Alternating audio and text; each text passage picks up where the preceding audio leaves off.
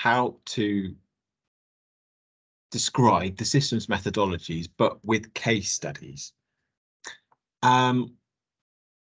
If you're doing the assignment for Unit 23, then you definitely need to talk about the case studies, such as the UK's National Programme for IT, the Health Service Programme for IT, NHS programme, Edinburgh Trams, and maybe Dutch Railways, London Underground. You can pick one or two of these, but the main one really I want to talk about is this one.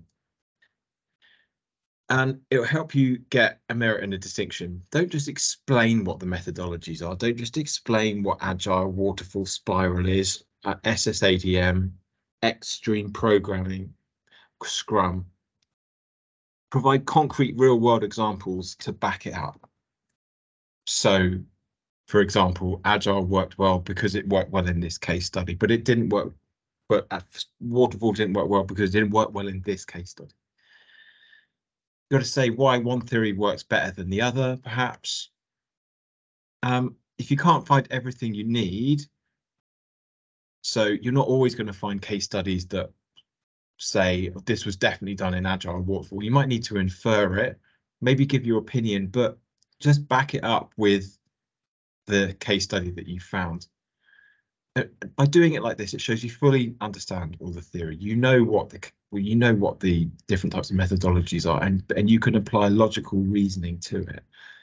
So I suggest, as you're doing listening to this, create a table like this, where you've got the different examples. I'm going to go through this one in detail now. Say what things went wrong.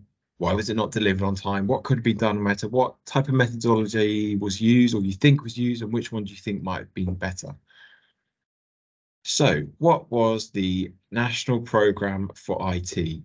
It was a programme introduced by Tony Blair in 1997, when anything was possible, when they came to power and everyone was excited.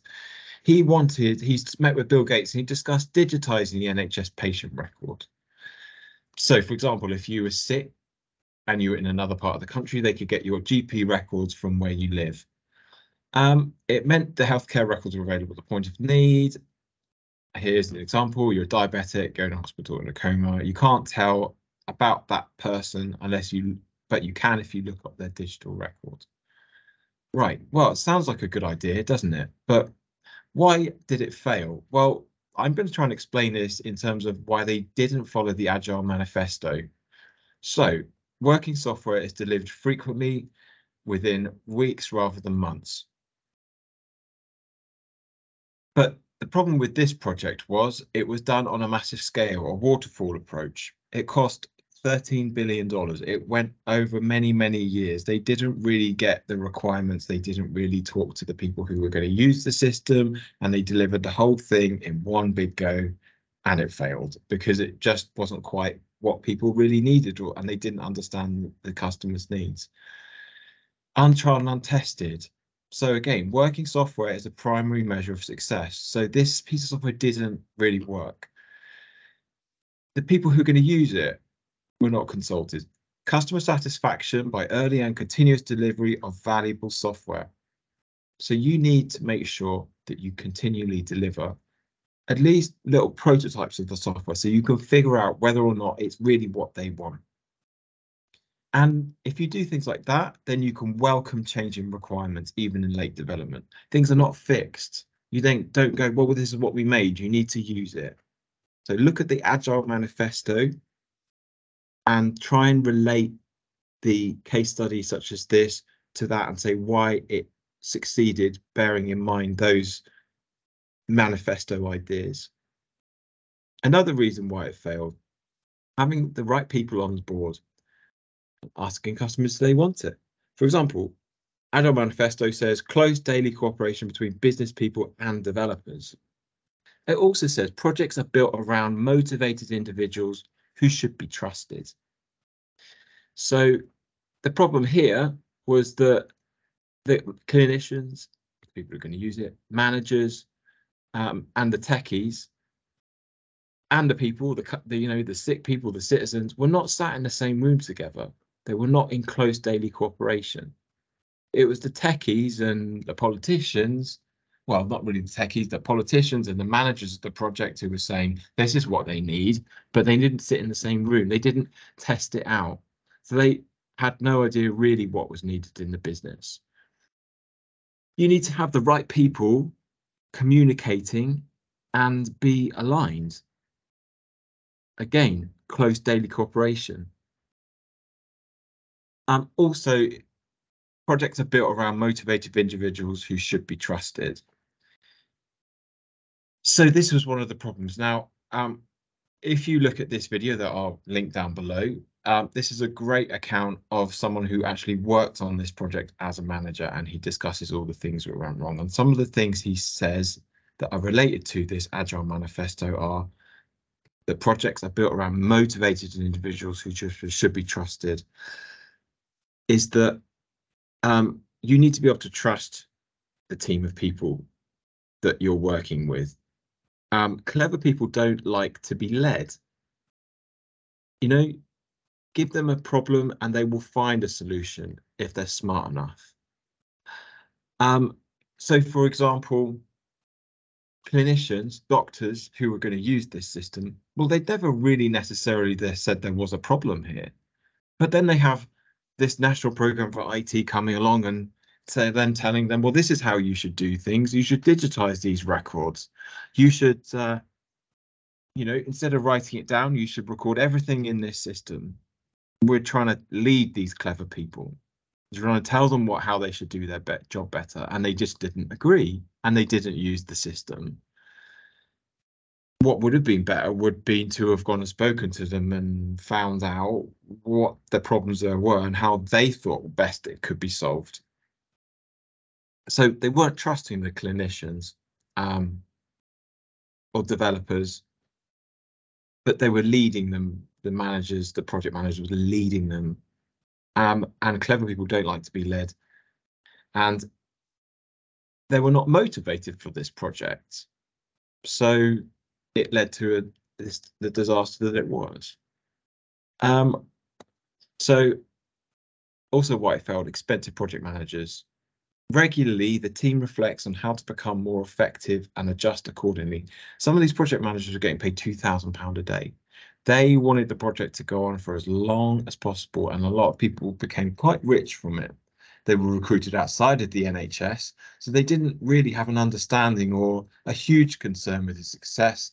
They were just more interested in, well, the longer this goes on, the more money I'm going to get paid.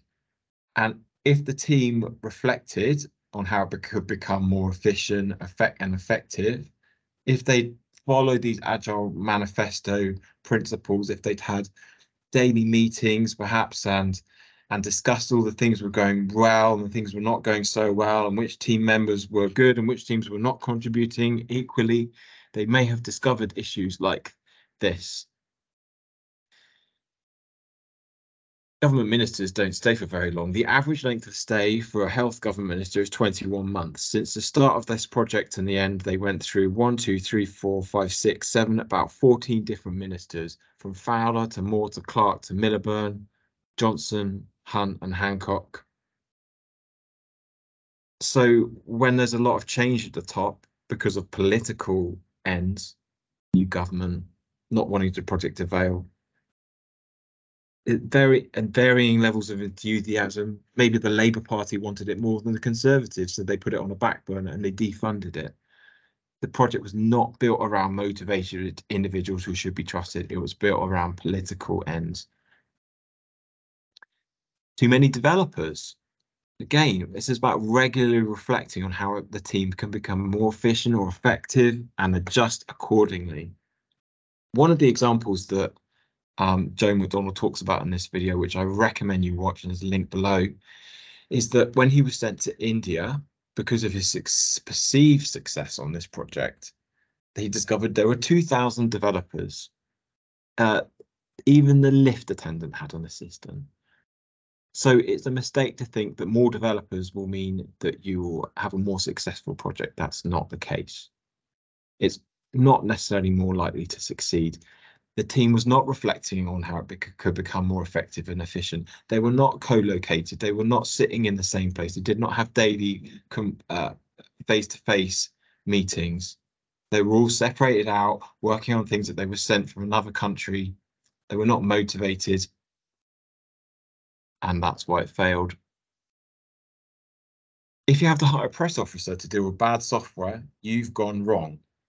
So to relate this to the Agile Manifesto, continuous attention to technical excellence and good design. So if the software is not of high quality, you've got a problem. And if you're having to get a press officer to tell people that actually it's okay when it really isn't, you've definitely got a problem.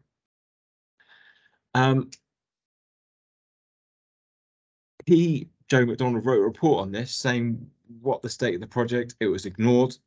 He tried to blow the whistle, he got sacked for it because it was too political to stop the project. It would have made certain people look bad and embarrass them. So they had to go on flogging this thing, even when people were saying, no, it's not good. It's not even working.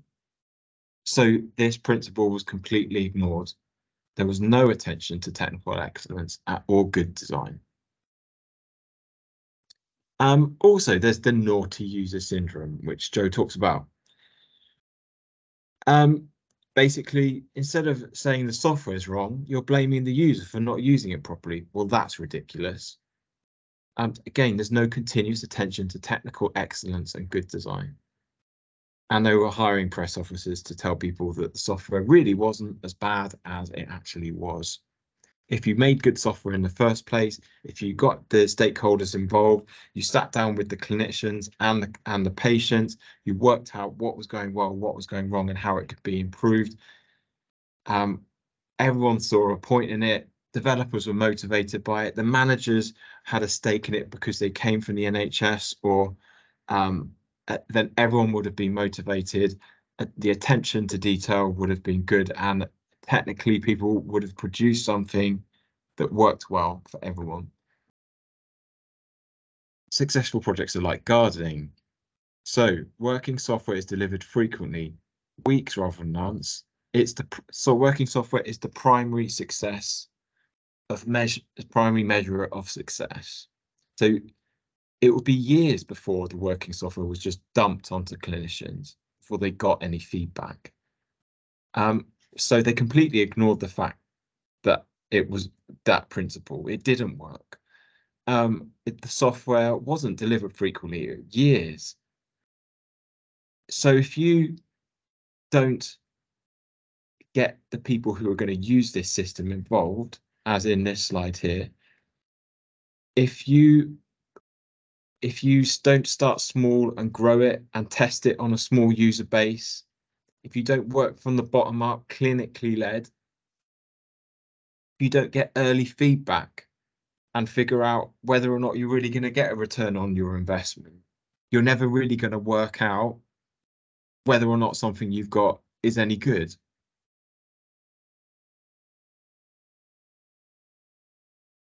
So another humorous thing Joe talks about in the video says, if you can't be in the same pub in an hour, your project's too big. So fine, you're going to work remotely. Fine, that's the way things are in the world now post-COVID. But developers in India and all around the world, so there was no chance of them getting to the pub in an hour. You need to be sat in the same room with users, developers, and testers, and the users being testers and people giving requirements and feedback.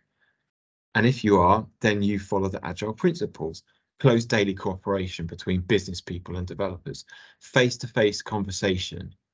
It's the best form of communication, co-location, and regularly reflecting, because you're sat together and talking about things, on how you become more effective and adjust your team management accordingly. So if you were writing this up as an essay, you might want to just pause the video here and read this example of how to discuss, in terms of systems methodology, this example. So here, basically, what I'm saying is I'm describing what the National IT Programme was, And then I'm going on to say, if they'd chosen an appropriate methodology like Agile and followed those principles, got feedback early from key stakeholders, they would have been more successful. It would have allowed them to understand the complicated requirements. It's a big, huge, technically complicated project. But they appeared to choose, it's not stated, but you can assume some things, that they chose a more spiral or waterfall approach, meaning that long iterations before any software was delivered or tested, and then them realizing it really didn't even work and it wasn't even what anybody wanted. So this is a strong answer for how you can talk about methodology with an example. And again, you might want to read this, as this is more information in which I'm reiterating everything I've just said in the slides about close daily cooperation. I'm quoting the Agile Manifesto, and then I'm kind of interweaving it into my explanation of how Agile was not followed. For example, the teams were too far away, they were too big, too expensive. People were not assessing how to make the team more efficient and having close daily cooperations and talking face to face.